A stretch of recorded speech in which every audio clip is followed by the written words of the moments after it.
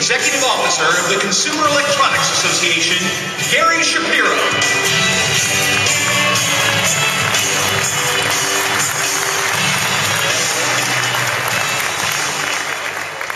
Happy New Year, and welcome to the 2008 International CES, where entertainment, technology, and business converge.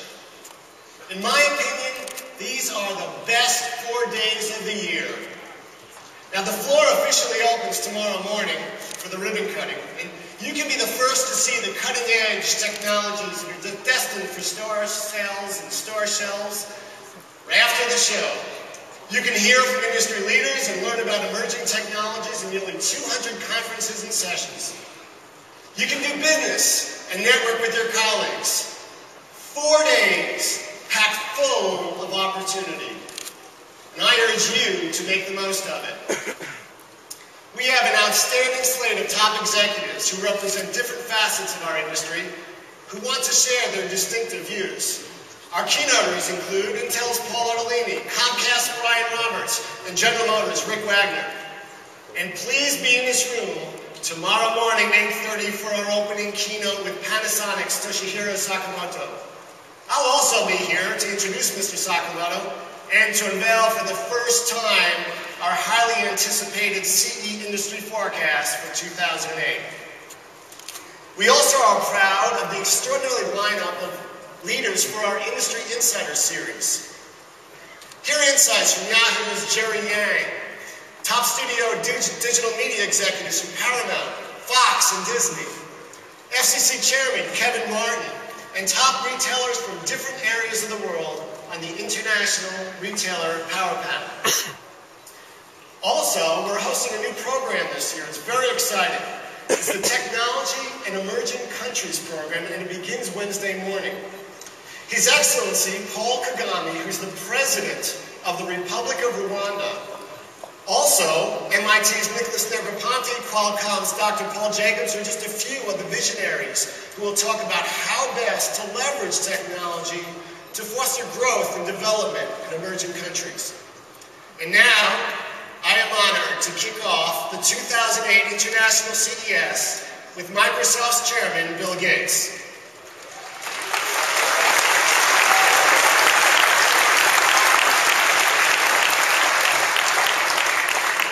You know, Bill has spoken at CES 11 times.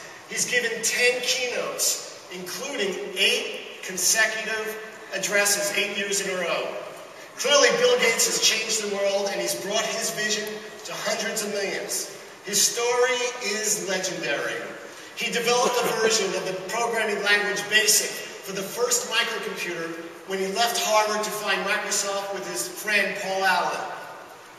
They shared a very lofty goal. They wanted to put a computer on every desk and in every home. The software they developed soon changed the way people around the world work, play, create, and communicate.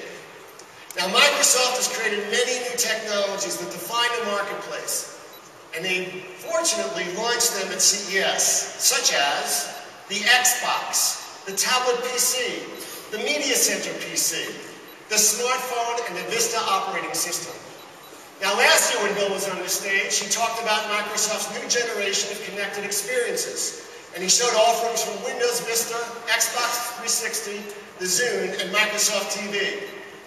Now, Microsoft aims to provide the tools to let people connect no matter where they are. But in addition to being one of the world's most successful entrepreneurs, he's also one of the world's leading philanthropists.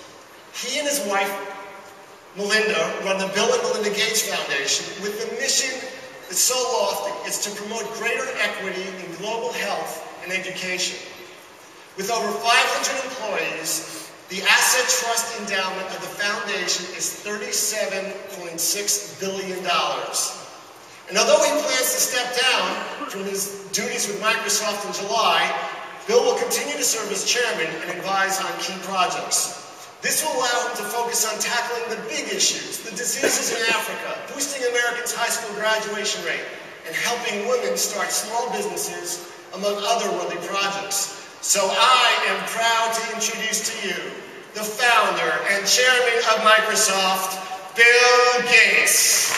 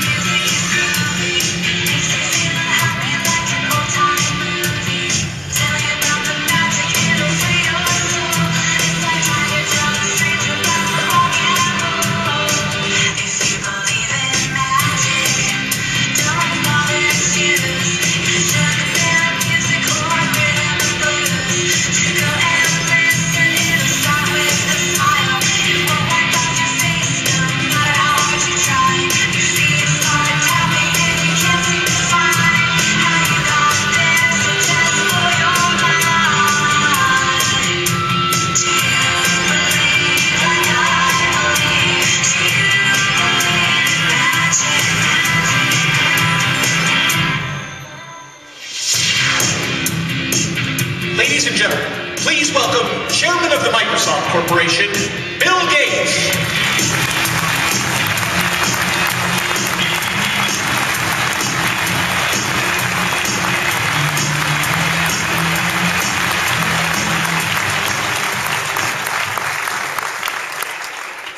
Good evening.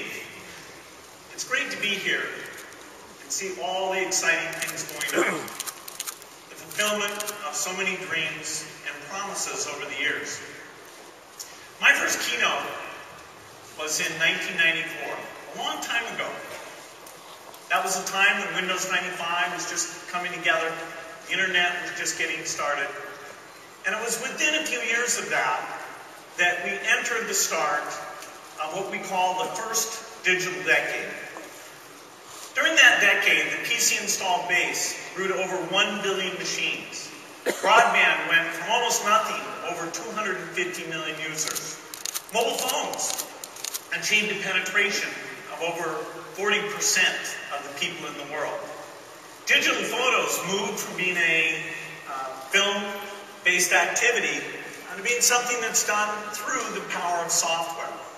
And music went through that same transformation where today your ability to organize and select and communicate is driven fully by the power of software. The trend here is clear.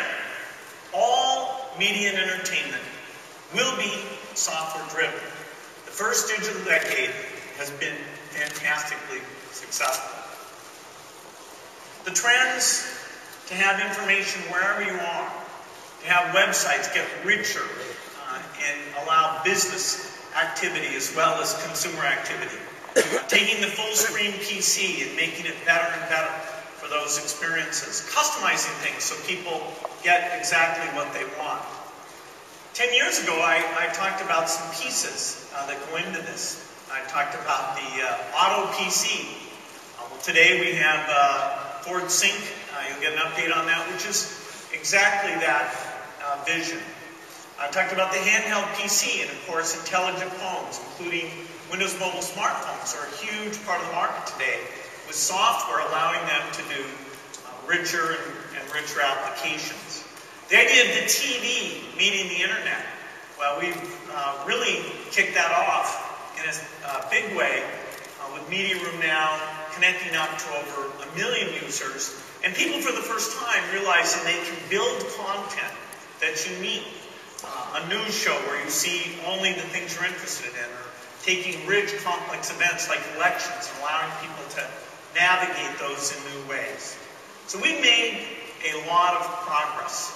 The first digital decade has been a great success. And thousands of companies here have worked together, whether it's to do great hardware, great applications, driving the platform forward, or the content that comes in from movies to video games. Now this is just the beginning. There's nothing holding us back from going much faster and much further in the second digital decade.